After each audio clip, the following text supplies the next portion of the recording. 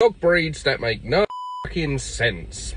Number 1, the micro bully. I mean, what the fuck is that dog anyway? I mean, that dog is not going to live past 3, built like a toad, can't breathe, it's a stupid dog. Anyone buying them shouldn't be allowed near dog. In at number 2, what appears to be a latest craze is the bald French bulldog.